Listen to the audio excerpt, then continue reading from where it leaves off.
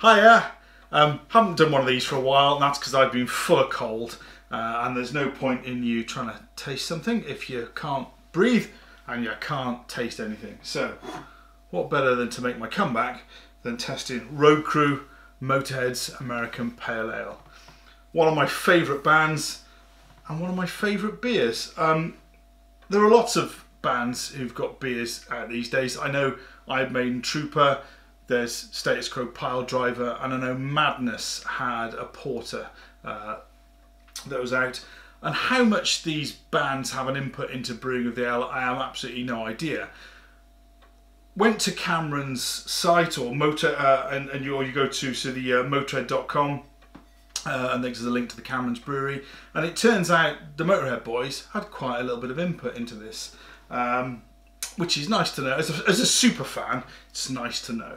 Okay, it's 5% by volume in a 330ml bottle. Comes, as I said, with a beautiful snaggletooth on the front, and we've got a lovely snaggletooth on the lid.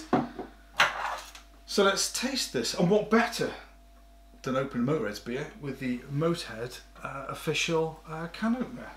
Yes, bit of a sad super fan, I did warn you guys. Okay, let's get it into a glass. In the interest of disclosure, I have had this on numerous occasions and it is absolutely fantastic. Okay, so we've got a super clear ale. It has been filtered, it's not sort of bottle conditioned, so it's super, almost crystal clear. Lovely sort of biscuity aroma, a little bit citrusy on the nose. Let's go.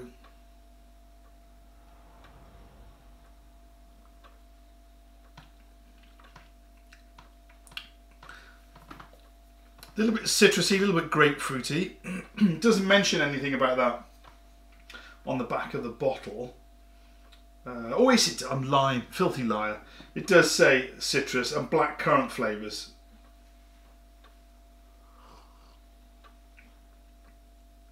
Getting the citrus but not the blackcurrant. It does say that it's supposed to be crisp and refreshing, and it is. It's absolutely fantastic. All I'm going to do is wax lyrical because I absolutely love it.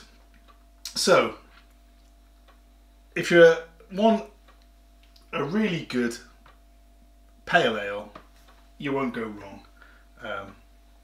Cheers.